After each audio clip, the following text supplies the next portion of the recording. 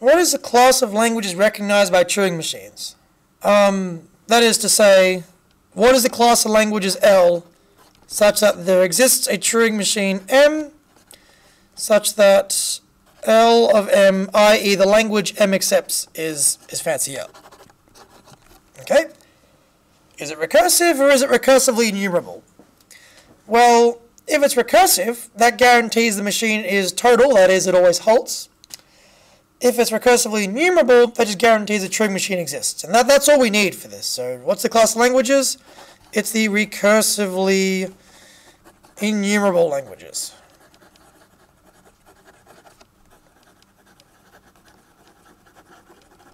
I guess that's it. So it's either that's a question you really either know it or you don't. Note that it specifically says answer the following question in one sentence. If we blather on and write a bunch of junk, we're going to lose marks here. Alright? If a language L is recursively enumerable, but not recursive, is the problem P sub L of L decidable? No. Absolutely not. No. I guess I should write more than that. No. Why? Consider the language L omega, which is set of all machines and strings such that M of W halts. L omega is recursively enumerable, but not recursive, which implies PL is undecidable.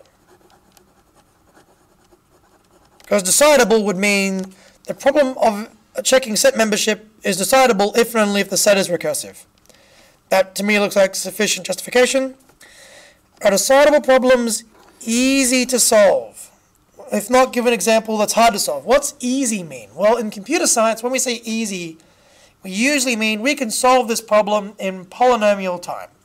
So for example, string reversal. I can do string reversal in polynomial time. I can sort a list, I can compute a histogram, I can do a bunch of stuff in linear in polynomial time.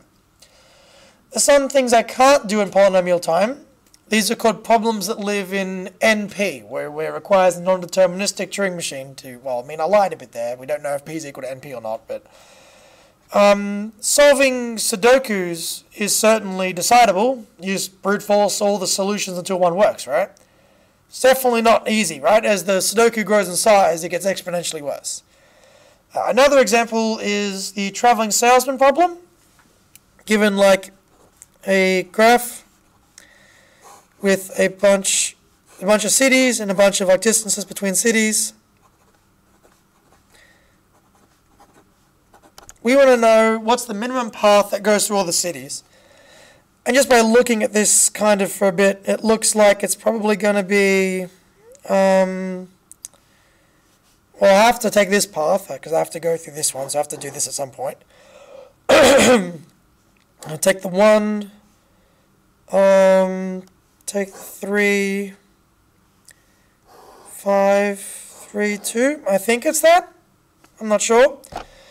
There isn't an algorithm better than just trying all the paths, so this is a problem where it's easy, it's not easy at all, even though it's decidable, so my answer would be a traveling salesman problem.